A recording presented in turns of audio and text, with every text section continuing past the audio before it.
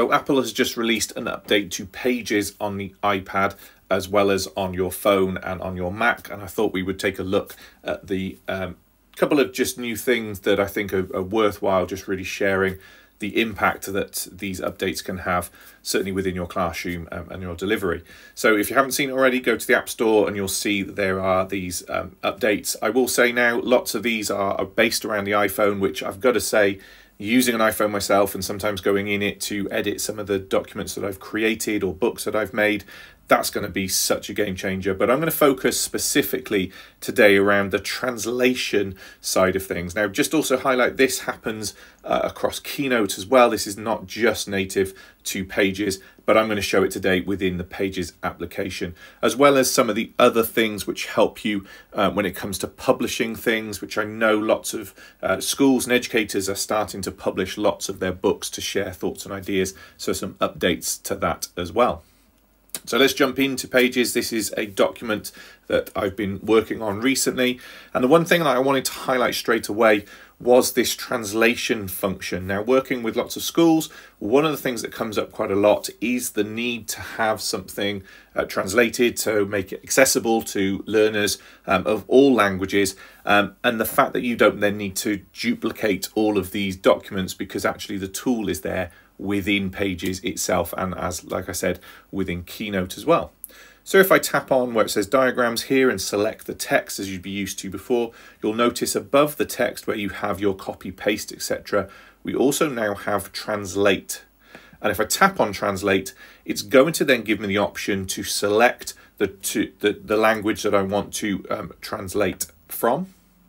So in this case, this is translating it from English, and then translate it into whichever other language that I want to translate this into. Now, obviously, at the moment, I've got this set to translate into French, and then you can obviously choose the language that you want this to go into just by selecting all of these on the page here. So this is a really, really nice feature. Now, one, it's a great feature for translating documents, etc.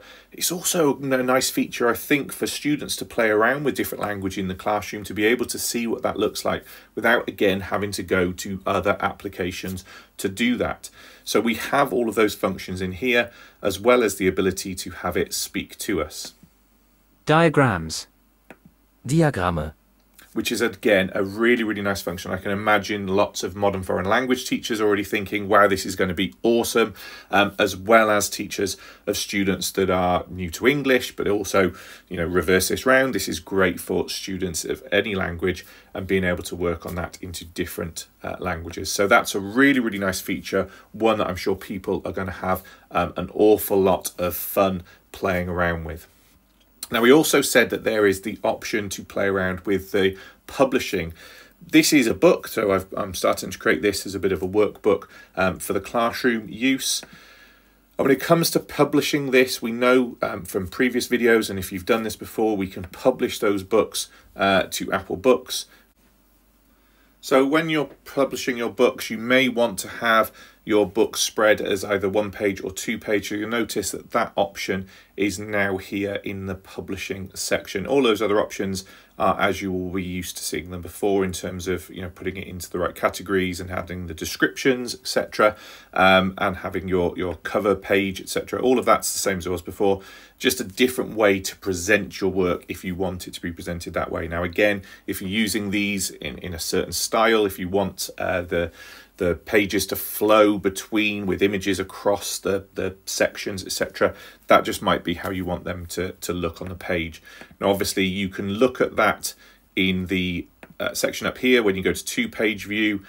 So if you've designed it, and I know that a good friend of mine, Kurt Kleinen, does this nicely, where he'll have images go across two pages here. If you want it to look like that for the end user, then you can set it when you're publishing the book as well. So again, just a really, really nice feature in there. Like I said, the other updates are really bespoke to the iPhone and how people might edit their documents on the iPhone, so do check those out. But I'm really looking forward to hearing how teachers are going to use the new inbuilt translate feature to not just have the translation function within the books, but how they use it creatively within a book itself to act as a support for students of all languages.